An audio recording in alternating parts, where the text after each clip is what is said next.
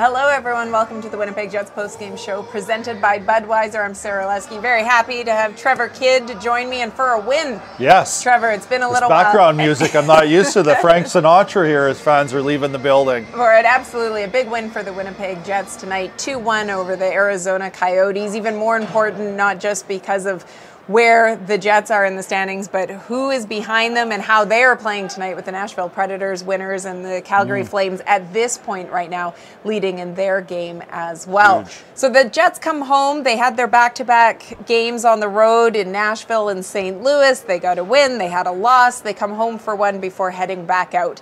This was a game in which we described it a little bit, you and I, as Jekyll and Hyde. They got the all-important 2 points, but how did you see this game when you look at it as a 60-minute entirety? I think that's what we're continuing to see, some of the Jekyll and Hyde with the team from a game-to-game basis. You mentioned coming off of the 2-game road trip, a great game in Nashville, maybe not so good in St. Louis, a great first period here tonight against Arizona. Probably a second period, when you look at the shots, 18-3 for Arizona in that second period. They might want to have that back. Had a bunch of power plays. The power play is still a bit of a struggle. However, as you mentioned, with the standings, with where the Jets are, where Nashville and what's behind them, Calgary, this might be, listen, you don't ask how. They got the 2 points, and I'm sure that's what, yes, things to improve on. But you saw Connor Hellebuyck as the whistle went there. There was some exuberance. He played a great game. He certainly kept them in. You could argue that he was the difference maker tonight. But as a group, as a whole, you're watching the standings, you're watching the points. This is a huge 2 points for the Winnipeg Jets. Yeah, it absolutely is. As always, we will take you shortly inside the room. We are waiting to hear from Connor Hellebuyck, who will join us as well in this one. So let's take a little bit more and look at the first period with it. They were able to jump out to the lead. Let's start with Nikolai Ehlers, who got the Winnipeg Jets on the board, not only with goal, but with the second effort in order to get there. Nice job, and I mean, this is a breakaway, and no one's catching Nick Ehlers when you give him that much time and space on a breakaway. And what I like about it, you see again, this team is fighting and scratching and clawing and looking for emotion, just as a little celebration there after the goal. But great job. You mentioned it, staying with it. There's the rebound. He tries to go 5-hole, a little bit high on that 5-hole opportunity, but doesn't right away peel off, gets that rebound back, and again, stays with it and puts it high over the blocker. And then you think the effort that we saw, obviously, the fight the other night in St. Louis against Braden Shen, and just trying to, you look for leaders, you look for your marquee players to help will you along, and certainly Nikolai Ehlers stepping up. Second goal, the game for the Jets, coming off the stick of Adam Lowry. Game winner, and absolutely, and the patience that saw from Morgan Barron with the assist in order to get him there. Well, there's a whole bunch that happens here, and it's a great play on the breakout here, and I'm glad they captured this from that deep in that right corner there, because it's a one heck of a kind of a long bomb pass across the slot. So great heads up, good patience for Barron there, but Pionk, you see that heads up there, that little peripheral vision to find Barron, and then right here, look at the little sauce on this pass to get it over to Lowry. So a great heads up play by Pionk. Nice little saucer pass there. You see the puck is bobbling both for Barron, and even as Adam Lowry shot that, he's having to fight off that puck, not maybe cooperating for the Winnipeg Jets and on that play, but nonetheless puts it in the back of the net. Yeah, and a shorthanded goal for Lowry as well. That's his 10th goal of the season. As promised, Connor Hellebuyck joining us now. Connor being the first star of this game tonight, stopping 29 of the 30 shots that he faced. Connor, we've just been discussing the game, how we saw it over the 3 periods. What did you see in front of you tonight? Yeah, it took everyone tonight. Our details, we had the block shots, we had to control rebounds. It was a full team effort. I thought our offensive zone forecheck was great, so we played a good game. When you look at the way we described it a little bit, the first period we thought from an offensive standpoint, certainly that the team was maybe getting more production than what we saw in the second period. Can you describe what it was like in the second intermission, going into the third, when you know how much is on the line at this point in the season? Yeah, some tough things were said. It's just guys know that we need to bring it, and I think that's exactly what we did. We responded well, and like I've always said, we got great character in the room, and I think it showed tonight. When you look at, you're preparing for a team like the Coyotes, you know that they've been able to have success recently. You know some of the young firepower that they have. We saw a lot of Clayton Keller tonight. What is your preparation like for a game like this in terms of video? Do you look at specific players? Do you look more at the team as a whole? Yeah, I'll study power play, but past that, I got to make sure my game's on point. It doesn't matter who's coming down. I got to treat them the same way, and you never know what kind of shot and what kind of sniper you're going to have. So you just got to treat every game the same way. And I find your process always so interesting for you to make sure that your game is on right. What are some of the details that you look to? Well, I'll make sure my depth is good, and I'll make sure I'm controlling my rebounds. It's so crucial. And I got to battle every single night, and that's so crucial in this league. Finally, you head out onto the road again, only home for this one game before heading out now to the West Coast for it. What does the approach of this group have to be as you head into the 3 games in California?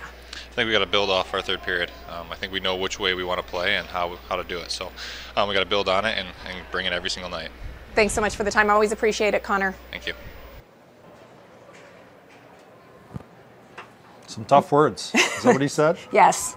Well, we were talking about, you can only imagine what some of the words were, whether it be from players or coaches going into that second intermission. Well, I think our conversation was, and going back old school, 15, 20 years ago, was there a stick broken? Was there maybe a coach throwing a garbage can around, something like that? And maybe neither one of those happened, but Connor Hellebuyck saying that there was maybe some verbiage, tough language amongst the group between the second and third, and you have to agree. I mean, the second period wasn't that good for the Winnipeg Jets, but they came out in the third, and I would agree with them. The power play, yes, didn't produce.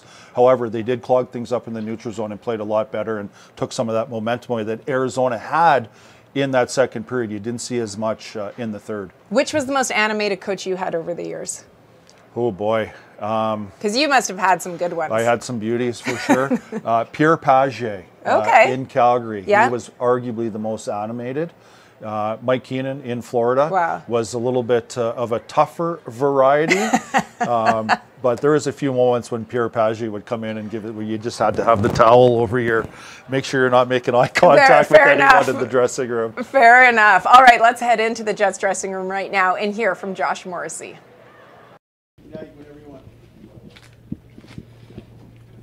Josh, so much talk about starts lately. You guys get a nice play from Nick early and a solid first period. Pardon me. What led to that? Yeah, came out, did a lot of the right things. Good kill early. I think we were on our toes, and a couple good defensive reads led to some chances. Nice play by Nicky, and nice goal there from Laus and Bears. A heck of a pass, and it was a good start for sure. Good first period. Penalty must have been a bit scary, but it was kind of one that you probably felt like you had to take it, given the quality of the chance. Yeah, those things happen sometimes. Obviously, you don't want to take penalties, but guys did a great job on the kill.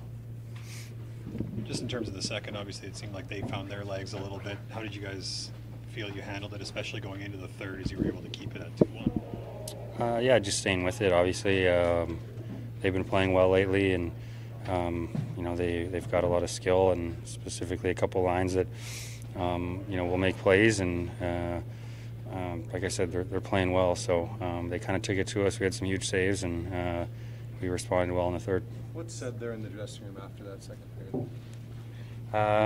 We got to get going, back on our toes. We want to, replay of the first period, not the second. So I thought we did that, and drew some penalties, moving our feet, and winning puck battles, and that was able to put the game away. What did you like about your structure in the third there? Seeing that you were filtering them to the middle and constantly turning the puck off their stick, coming to your blue line. Yeah, I think we were just on our toes and a lot more aggressive in skating. I thought in the second we just kind of sagged back, and we were kind of creating too many one-on-one battles all over the ice and not winning them. So that's kind of the tale of two periods. First we were, second we weren't, and I thought we got back to it again in the third. Is that an X's and O's thing? Did you guys change anything you were doing, or just get to what you should have been doing? I think sometimes when you play these teams, people just think, oh, you're going to play Arizona. They're at where they're at in the standings, and doing what they're doing trade-wise and all that stuff. But they've got a lot of good players, and they're playing free and playing hard, and so there's going to be momentum swings in the game. I think it's just getting back to our identity and not worrying about who we're playing, but being aggressive on our toes, and just quicker to lose pucks, quicker to battles, to outman them, and I thought we did a good job in the third. You've seen a lot of saves from Connor Hellebuck. Just a thought on the paddle stop when he was kind of outside of his crease there. Yeah, just another add to his highlight reel, I guess. He's been incredible for us, certainly all year and for a long time. And when they really had their push in the second period, he made some massive saves and gave us a chance to regroup in the intermission and come out in the third and play a lot better. So that's what he does for us, and we're certainly happy he's on our side. One of the things that I thought was interesting that Josh Morrissey spoke about, and we do hear players often talk about it, when a team is out of the playoffs for it, that idea of playing free. I mean, we heard it a little bit when describing a game against St. Louis. The Blues can play a little bit freer. Guys are obviously playing for contracts and some for their careers for the next season, but you can't take any team lightly in this league ever, but especially when you look at this time of year as well, when opposing teams are looking to play spoilers. Yes, that's what I was that is what they're playing for, right? Yeah. And that's it. And I agree with everything you said there about, it's a young team, they are playing loose. And to me, you saw it a little bit in that second period, certainly in the third, with some of the pinches, being aggressive, their defensemen trying to really trap Winnipeg at the top of the circles as they were trying to break the puck out. Might not be that aggressive if you're in a playoff position in regards to the threat. If you're not there, if that support isn't there, well, now you're having odd man chances come to you. So Arizona is willing to take a few of those chances. But you mentioned, part of the joy, part of what they're playing for, part of what they're getting ready for on a game day is coming in here and playing spoiler and taking 2 points away from Winnipeg. So a tough game. Arizona's a young team. They're quick. That Keller player, boy, he's got a lot of talent. Yeah, absolutely. Okay, let's head back into the room. It's time to hear from Adam Lowry. Adam, lots of talk about starts of late. You guys get 2 first-period goals. What led to the success? Yeah, I think just the details in the game and the chances we were giving up in the first period. I think we were kind of real aware of them using the seams and kind of finding the backside. And we talked a lot about defending off the rush. Especially after last game, I thought we did a pretty good job in the first and got away from it in the second. But fortunately, Helly's in net, and he played great and gave us a chance to win. What did you see? Speaking of Helly, paddle save. What goes into that? Yeah. I don't know. I think we've seen so many great saves by him, and he's never out of the play. I think. I think of the one in Vegas earlier in the year where he reaches back, gets it with his stick, and he's just, he's got such good hand eye. He reads the game so well, and he had told you he knew the guy was going low coming back. So, like I said, he really gave us a chance to win, especially with the way we played in the second period. Milk has been a pretty tough goaltender to play against, especially in this building lately. Was it just to shoot it as hard as fast as I possibly can when you got that chance to 2-on-1? Yeah, usually he doesn't let in very many here, right? So, I think anytime you get a 2-on-1, you want to hit it hard. You want to get it above the pad. And Bear made such a great pass. It made my job pretty easy and, landed flat on my stick. And unfortunately, I got all of it. So, like you said, though, he's played extremely well against us here. And, again, he only gave up 2. He gave them a chance to win. You can hear the rest of Adam Lowry later on the Winnipeg Jets website, but let's head right into the Matt Frost Media Center to hear from head coach Rick Bowness. We make a mistake, so like we went through this earlier in the year, then we went through a stretch where we got the first goal. That's hockey. We'll play through it. I think you've actually scored first more often than you haven't, but that streak is just, I guess, one of those things. It's one of those things. Again, where if we came out of the start of every period and we were slow and that hasn't been the case at all. We've had good starts. We just haven't scored on those starts. And even in Nashville, we were all over them, and they come down and score. So you play your way through it. Morrissey's the early penalty. I mean, he negates a chance, it's fine, but does that make the heart take a little bit extra? Yeah, but our penalty killer's been pretty good all year, so you got to trust them, but you don't want to give up a power play goal that early, for sure.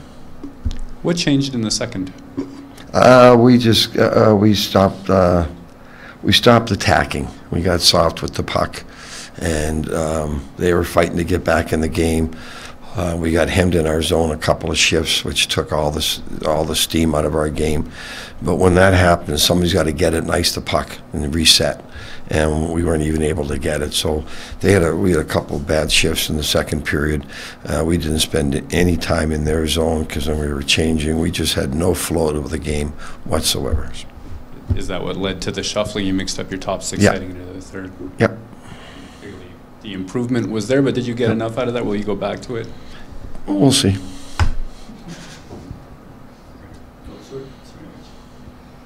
Josh kind of described in the third period it was a matter of you guys kind of getting back on your toes. Is that what you saw? Did you like what you kind of saw from your group in terms of defending a 2-1 lead but still attacking? And it's funny, the second period the bench was really, it got quiet because they could see what was going on. Third period there was a lot of energy on the bench, and that took itself out on the ice, and we had everyone going, and but the bench was really energized in the third period. They knew what was at stake. They knew we had to find a way to win this game. But that's 3 games with that team, and they're all 2-1. So maybe they're a whole lot better team than people realize, which they are. They move the puck really well. There's a 4-man rush every time. They're hard to play against, and sometimes you give the opposition some credit and give them credit for the second period. But again, that third period, we played the right way. We did all the little things necessary. We controlled the pace of the game. We played on our toes. Much harder team to play against. We were pressuring them all over the ice, and that's Winnipeg Jet hockey. Good. Thanks. I love the way he hands it every time. Good? Okay. Thanks. And he's done. We heard Adam Lowry speak about Connor Hellebuck and Josh Bosia as well, but yes. The paddle save. I mean, Connor Hellebuck, 29 out of the 30 shots face he stopped. Key, though, not only in the saves that he made, but sometimes the crucial times. The timing of them, right? He made one real big one at the start of the first period, and you heard them talk about Josh Morrissey taking that penalty early in the first period, and it was again, he was real good throughout, but there was a couple, again, opportunistic saves early in that first period, and certainly in the second period. And I think, well, there's the crossbar, but here you'll see right there, that's the paddle save that both Josh Morrissey and Adam Lowry. So a little bit lucky there, tapped the goal post. You got a nice one there, but it was funny to hear, I think it was Adam Lowry would say that Connor Hellebuck knew what was happening there, let him have the goal post, and knew that he was going to put that puck low for him to get his paddle on it. So he was solid tonight. The guys mentioned, the coach mentioned, Arizona really took it to Winnipeg. There was a lot of flow, a lot of speed, a lot of creativity by Arizona in that second period. I mentioned the shots 18-3. They were hemmed in, and a couple shifts there. I think it was it felt like about 7 minutes of zone time in Winnipeg's end, and Connor Hellebuck really held the fort. All right, so they go out on the road now. As mentioned, this was just the one quick stop at home, as is so often it seems being the case recently, but they head out now to California for their next 3 games, and you look at the California teams and the way that they've been playing in terms of their last 10 games. This is heading into today. I mean, Anaheim, San Jose, obviously not in the playoff picture, but Anaheim has just had some success recently. We know San Jose's 1 win came against Winnipeg. LA Kings have just been a juggernaut as they continue to fight Vegas for their top spot in the Pacific and in the West. Amazing what that goaltender trade for Los Angeles has done since that Korpisalo from Columbus. That has made a huge difference for that hockey team. Absolutely. So put your coach's hat on for you. You go out to California. We know that continuing to add to their total, obviously, and try to create a little bit more space between themselves, or at least continue to keep the current space that exists between themselves and Nashville and Calgary behind them. Or what for you, if you were the coach, would be the priority going into that trip? The one thing I liked about Rick Bowness's interview, there's the little comment about the third period and the energy on the bench. There is, a frustration here. There's negativity around the team, and we talked about it. I mean, the Jekyll and Hyde part of this, and the power play. The power play. There are struggles within this team right now, and that comment alone is, to me, what, if you're a coach, if you're the group, that's generally speaking what you want to focus on, is that positive energy. Break it down from there. I mean, listen, the continued part about this is wanting, Nick Ehlers was one of the stars here tonight. You want your best players to be your best players. And to me, when you're going on the road trip, you want to come back from this road trip, if you're a coach, saying, my best players sold the farm. They led with the urgency, they led with the desperation, they led with the details, they led with that energy that he spoke about in the third period. Yeah, well, just 10 games left now. It's hard to believe in some ways that we're getting towards the end of the season for it. You take a look, these are the games that remain for the Winnipeg Jets. Or certainly some interesting ones, particularly when you look at April, that final week. Oh, it should be a good one.